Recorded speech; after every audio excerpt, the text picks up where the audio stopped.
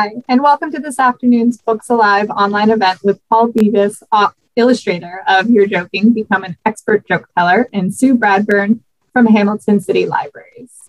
You're Joking, Become an Expert Joke Teller is a finalist in the New Zealand Book Awards for Children and Young Adults in the Elsie Locke Nonfiction category. Thank you to the New Zealand Libraries Partnership Program for the opportunity to host these events this week and last week. Paul and Sue, take it away whenever you're ready. Kia ora, everyone. Kia ora, Sue. Hello. Hi, everyone. So shall I start? Yes. Okay, I'm going to share the screen. So I'll be a nice small image to one side and you get to look at the nice pictures instead of my head. I'll just quickly flag up, as I did earlier, this is the book that we're going to be talking about today. And most of the illustrations I talk about, I think, are in this one, or if not, they're in this one. So I'm going to go ahead and share the screen.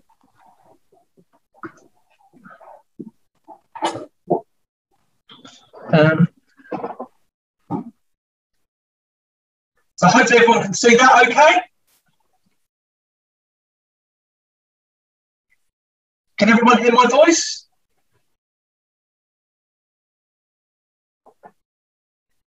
Yep, we can hear you. Oh, right, okay. I just wanted to confirm. Okay.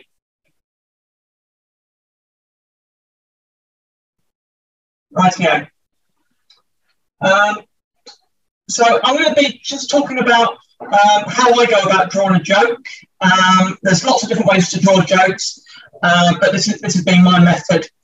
And before I start going into some of the stuff I've done with Tom Moffat and his joke books, I'll just show you some of the stuff I've done before. And I'm mainly a picture book author and illustrator, and my first books were normally aimed at slightly younger children. The very first book I did was called Mrs. Moe's Monster, about this little blue character, and then there was a sequel called Hello World, all about this blue monster and this old lady. But the books I'm probably best known for doing are with a writer and singer called Dino Yipty. And these books have lots of funny elements in them.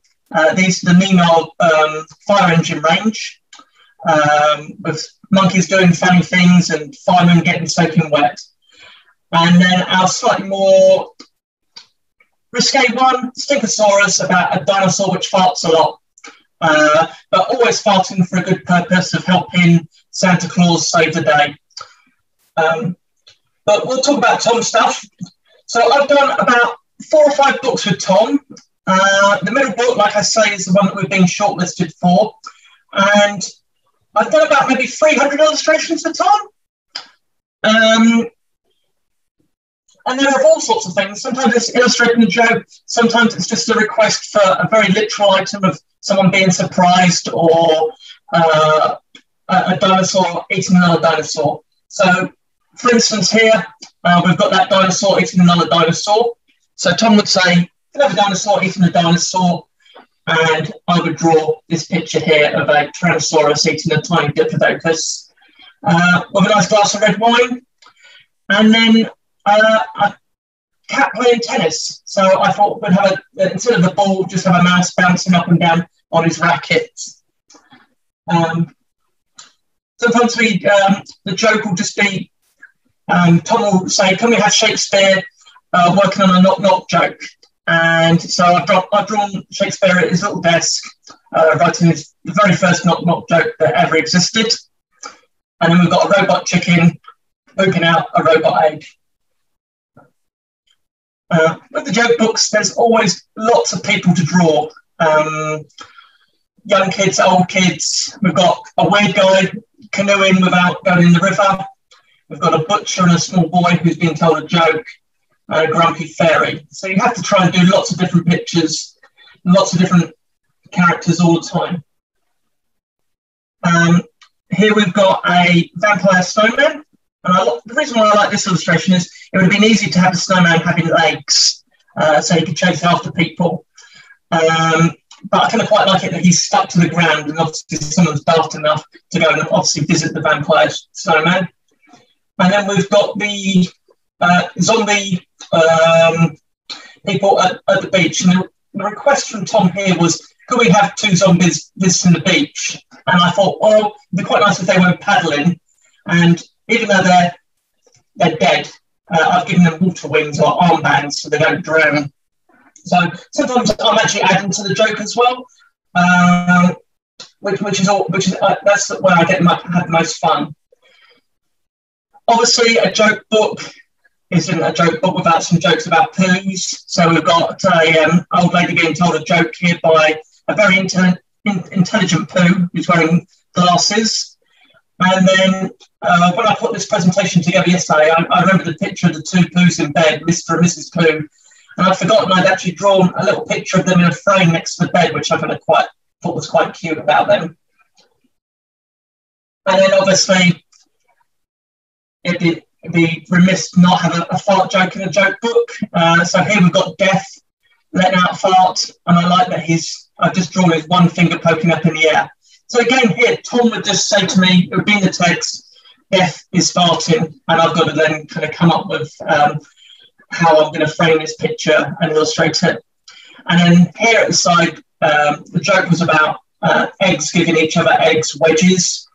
And I kind of quite like it that the other egg, the egg that's giving the wedgie, for some reason isn't wearing pants, which doesn't really make any sense. But again, it adds to the joke and gives it a bit more mileage. But I've done about maybe 300 jokes for Tom. And this I think is my favourite illustration. It's quite a simple joke called How Did the Cat Win the Race? It was a cheetah. And I'll talk a little bit later about how we kind of make decisions about what we're going to draw. I could have drawn this in a number of different ways, the cheetah winning the race against, or a cat winning a race against other cats. But I kind of went with this idea because I like the idea that the cheetah is really pleased that he's won the race. But he's only up against a little kind of fat, round pig, and even worse, a fish in a bowl, which, how is that going to be running along?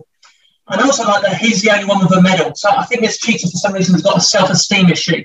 So again, Tom's come up with his joke, and then I've added a little bit more so that instead of the reader just reading through the jokes and laughing, they get the extra illustration, and maybe there's a bit more narrative for them to work with, and to think a bit more into the story. Because, I mean, I was wondering about this last night, whether I could actually write a story about this cheetah who's got 2 friends with a pig and a goldfish in a bowl. So I'm going to talk a bit about when I was younger, and just show you 3 pictures that I did before I got to about the age of 12. So the picture on the left is me as a very shy 5-year-old. I think I just wanted to blend into the wall at that age. I've got brown hair, a brown tie, and brown trousers, and almost a brown patterned shirt. And then here's me, maybe 10 or 11, looking a little bit more confident. And back then I had hair.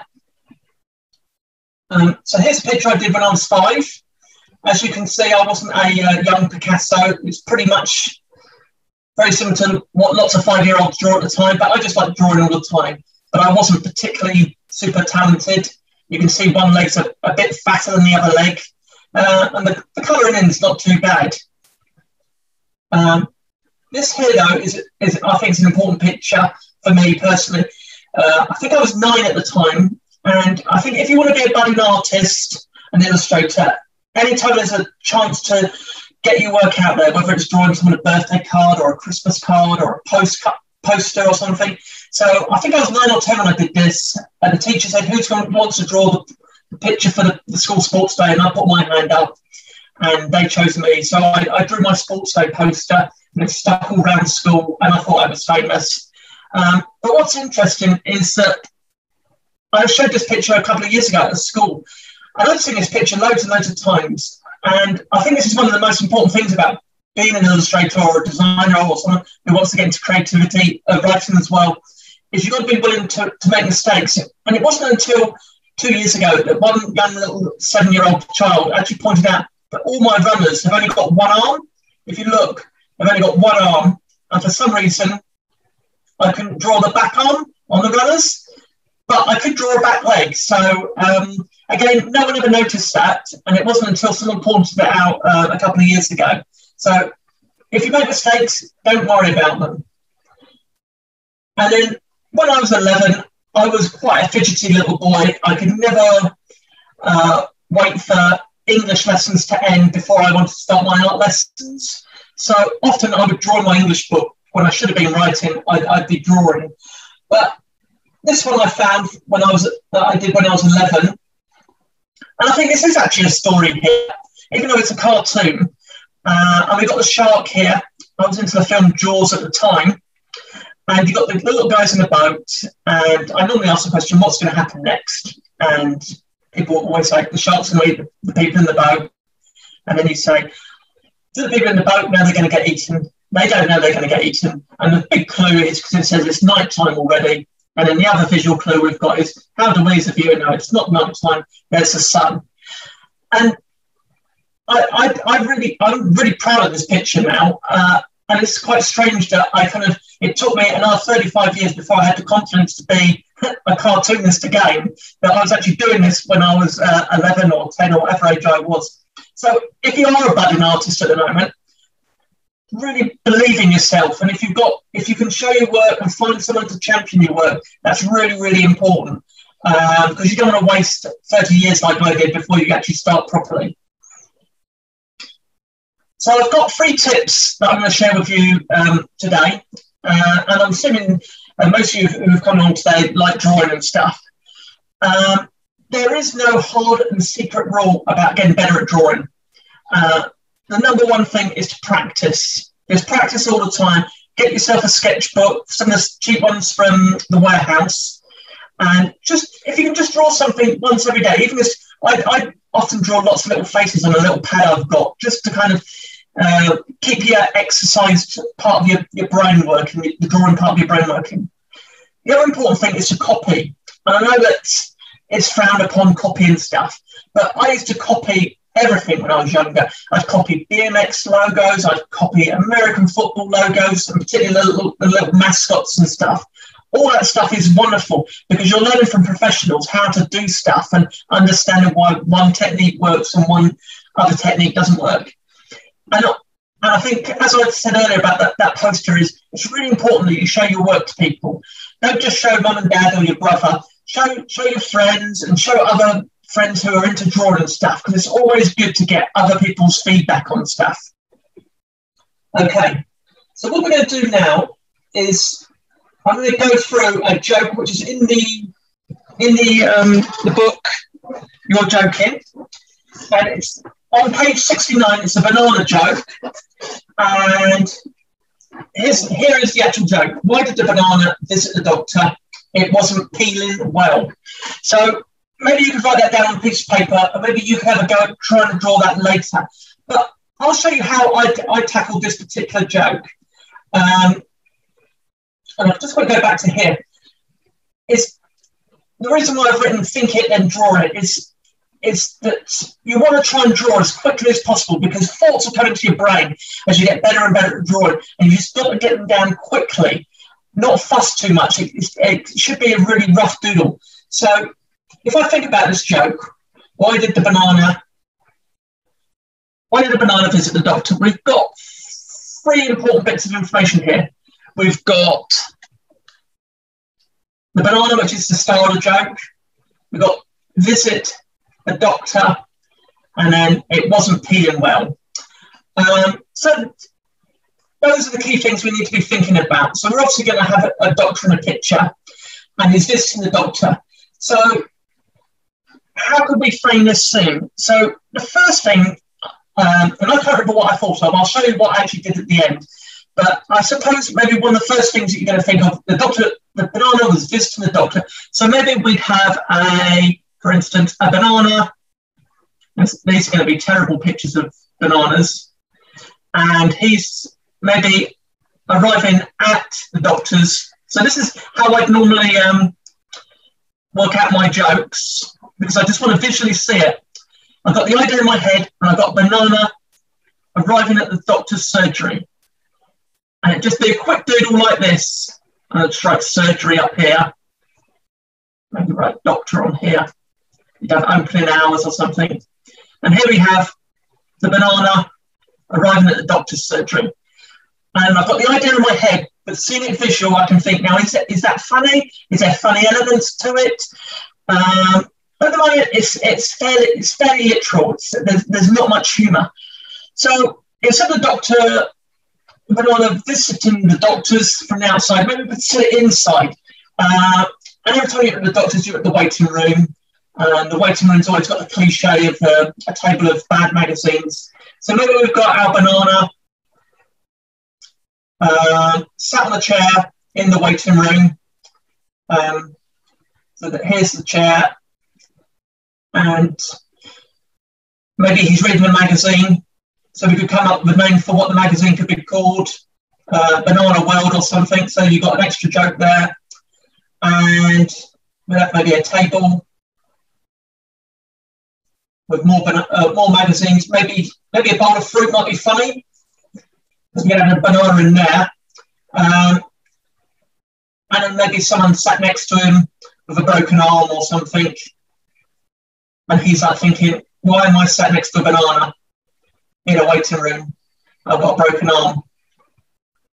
That's not a particularly good broken arm, but you get what I mean.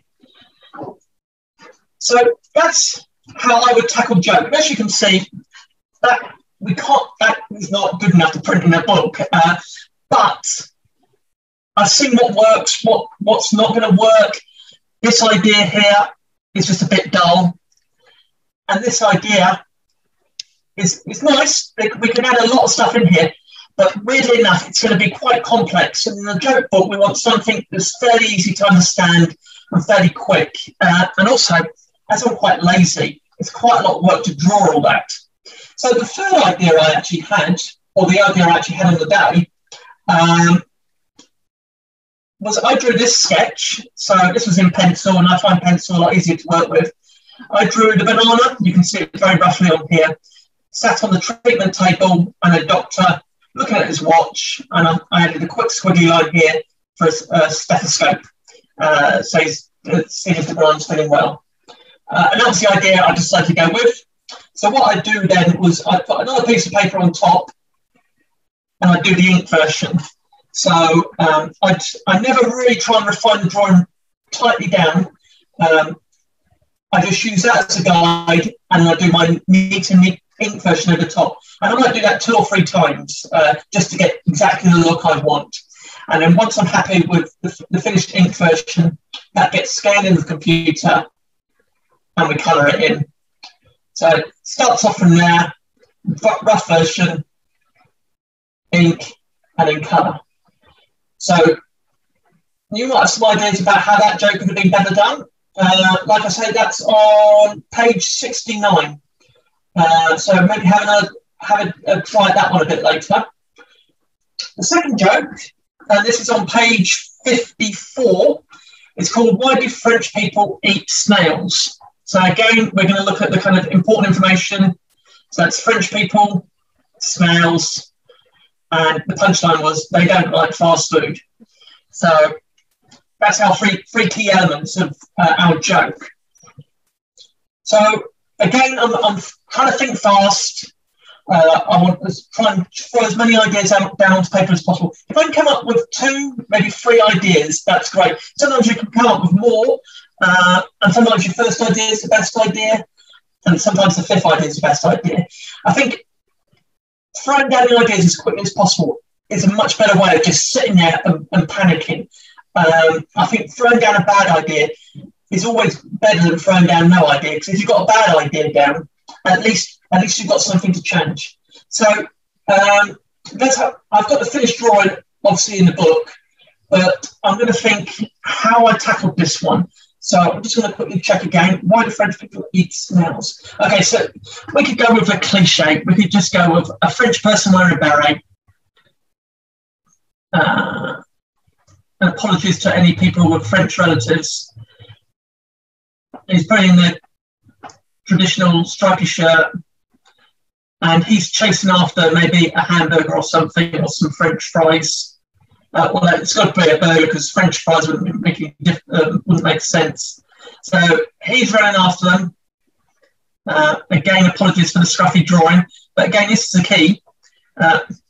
Here's a good tip. If you want to make someone look like they're moving really fast, never have their feet touching the ground. Always have a shadow underneath it. It looks like they're running really fast. So we've got our French guy, and he's chasing the burger down the road. Let's maybe get rid of that line there. A few little sesame seeds on the top. And we're going to have to draw our burger with some legs on as well. Maybe just draw a faster leg in there. So our burger's running down the road. So there's our French person chasing fast food. He can't catch fast food. That's the reason why he likes snails. But maybe we could just use the snail element and combine that with fast food like McDonald's. So I'm wondering whether we could have something like a French fries container, like you get in McDonald's. We'll call it McSnails. And then what we could do is just a very simple visual joke, is just have a load of snails stacked inside our little container, like so. And we'd probably make them look as gooey as possible, and maybe not look very happy that they're about to be eaten. And we could probably have maybe one of them slid out and is on the run. That ties into our idea of fast food. He's obviously going very slow. And another one could be coming out here. And that I kind of quite like. I'm wondering why I didn't choose that idea in the first place. So we've got two jokes here. I think the snails in the French fry container are a bit more fun than the Frenchman chasing the burger. But the joke I actually finished illustrating, which I don't know how this one popped into my mind. I just decided to put a snail on a motorbike. And he is being fast food, but he's kind of getting away on his motorbike. And what's interesting is I originally drew it. He had a crash helmet on up here, as you can see up here, if I just draw it here. He had a crash helmet on. And it's exactly the same drawing, pretty much. But I just changed it to have his antennae here, so they're like blowing in the wind. And that immediately just made it look like he was a lot faster. So you can see here, there's the three possible jokes, and that was the one we went with. So again, if you guys want to write that joke down, it's page 54, and maybe you can come up with a different alternative, and we can maybe put that on my Facebook page and show how it can be done in a different manner. Okay, drawing tip number 2. So, enjoy mistakes and don't throw work away too quickly. And I'll come back to this point a bit later on. It's always important to kind of try. I mean, I keep loads of stuff, and every couple of years I have to have a big clear out. But it's worth holding on to stuff because you never know. Because sometimes you'll do a drawing and think that's terrible, and then you look at it in 2 or 3 days' time, and suddenly with fresh eyes you'll see something different. It's a bit like writing when you're writing a story and you think that's not working. And it's because normally what's happened is you've actually done something new and you've surprised yourself and you're not sure. So I think don't throw away work too quickly. And as I said earlier about that drawing I did for the school sports day, is we're going to make mistakes, and that's how you learn from mistakes. If everything's correct, you never break through and do something new. And one little bonus tip that I can remember someone giving me when I was maybe about 13 or 14, was a good way of practicing drawing and just building up confidence is to draw stuff. So it can be anything in your house. It could be a lamp. It could be your mum and dad or your brother or your sister or even yourself, a self-portrait. Is to practice drawing but not take your pencil off the paper, because suddenly your hand's going to make decisions and it takes your thought process out of it. Because often your brain's in there going, that doesn't look right, this doesn't look right. But if you kind of take that part of your brain out of the equation and just draw without taking your pencil off the paper, you'll suddenly surprise yourself with some really interesting results. Some of it will be absolutely rubbish, I can guarantee, but there'll also be some stuff which you'll go, well, hang about, that's kind of quite interesting. So this part is a couple more illustrations I'm just going to show. And the first one is about finding the drawing to show that I can come up with an idea and it will take me a little while to work it out to get it to look right. And also, the second part, the second drawing I'll show is how I actually lost a drawing. The initial idea was good and then I kind of overworked it, which sometimes happens. Again, that happens when you're writing stuff. Your initial story will be good and then you'll overwork it and you'll kind of kill its life, basically. So the joke here was Tom just wanted a child looking down a toilet. And the 300 drawings I've done with Tom, toilets do turn up quite a bit. So I've drawn a picture of Tigger from Winnie the Pooh looking down a toilet, which I can't remember what that joke was about. I'm assuming it was about Winnie the Pooh being down the toilet or something. Another one of a man reaching down the toilet to the U-bend to unblock it. I don't know what that joke was, but I gave him a really long arm to exaggerate it. It was pretty double jointed. And then here was a witch going to the toilet. And I kind of quite like this one because she's got a broom rested up against the wall. And her little cat, for some reason, is wearing a watch and is impatient about how long she's taking. But this was a joke that Tom wanted an illustration for, a child looking down a toilet. So that was the finished picture. Now, this was the original sketch. Now, as you can see, it's very, very rough. I've got the toilet shape down here. If I bring this up here, maybe change the colour of the pen. So the toilet shape here, and then I've got this person sort of doubled over, kind of, and they're holding onto the toilet chain up here. And that looks quite good, but it was going to be difficult to draw the person bending over without it looking like they're a very supple gymnast. So I did another version, and here it's all the legs are me trying to work out where the legs need to be positioned. So I've got this leg here. I'll just get the right level. This leg here is wedging against the wall, and it was, where is the other leg going to go? Is it going to go up in the air? Is it going to stick out here? And the other arm's going to hold onto the chain. So that was me working it out. And again, you can see here, this is about making mistakes and testing ideas out and not doing 5 or 6 drawings, trying to do them all in one go. So I decided that was the drawing. I was going to have this foot here was against the wall.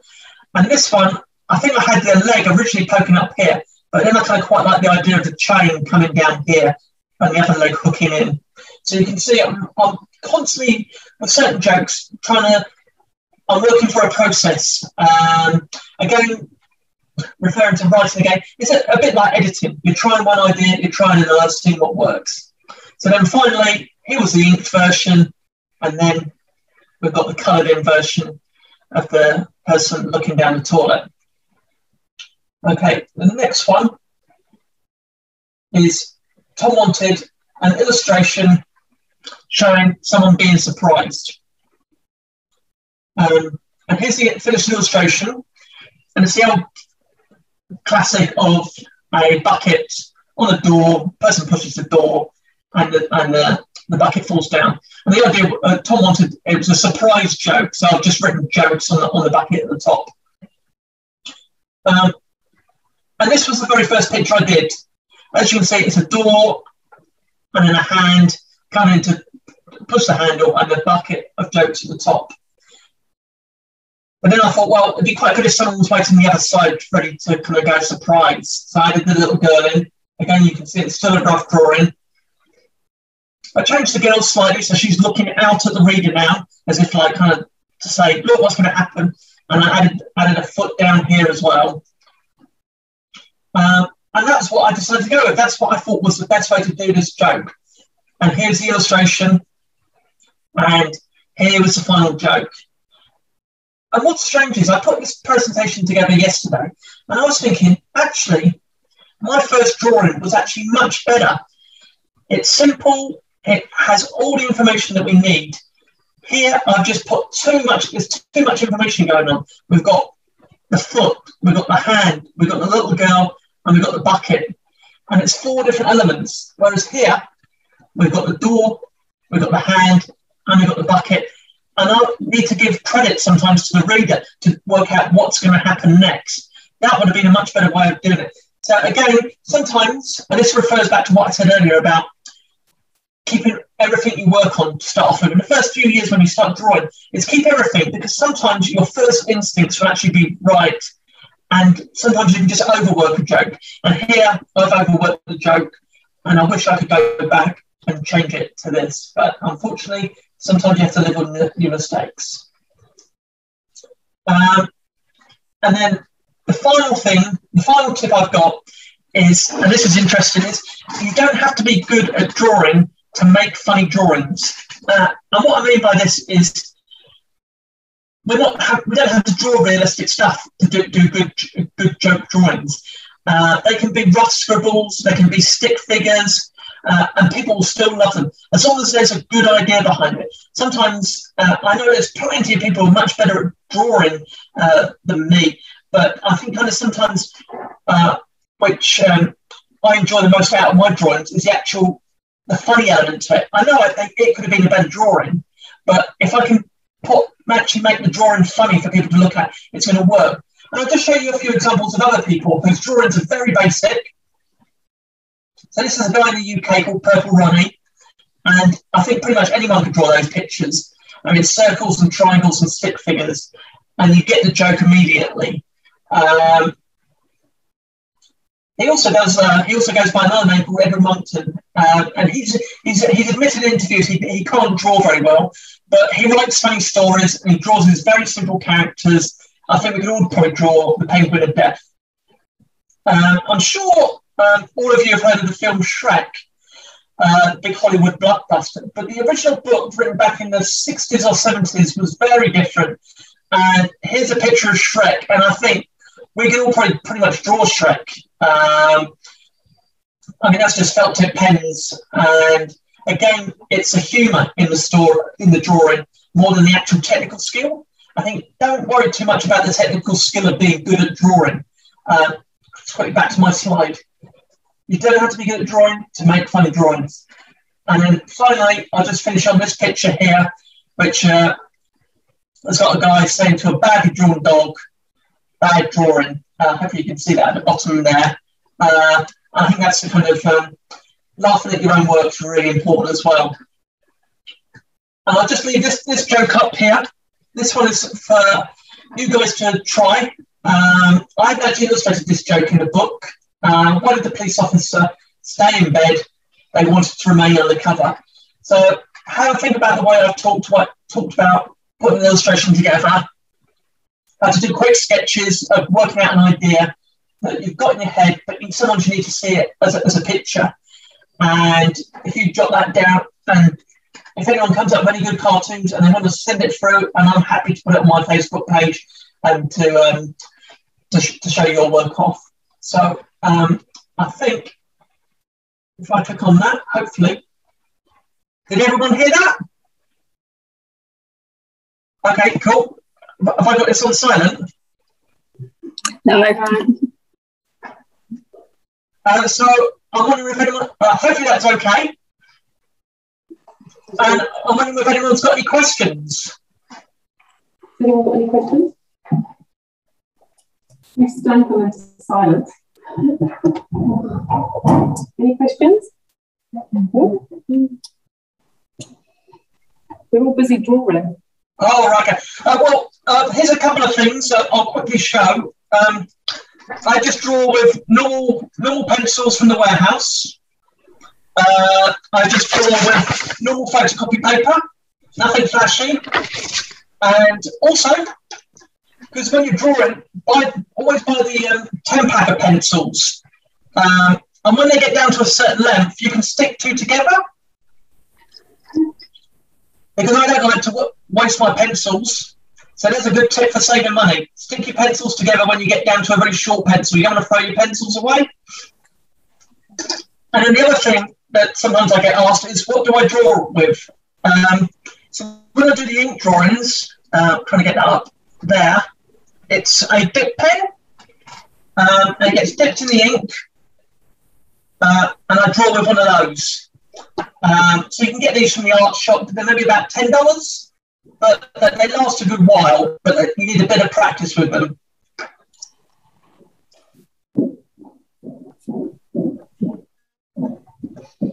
Has anyone got any questions, or has Sue got a question?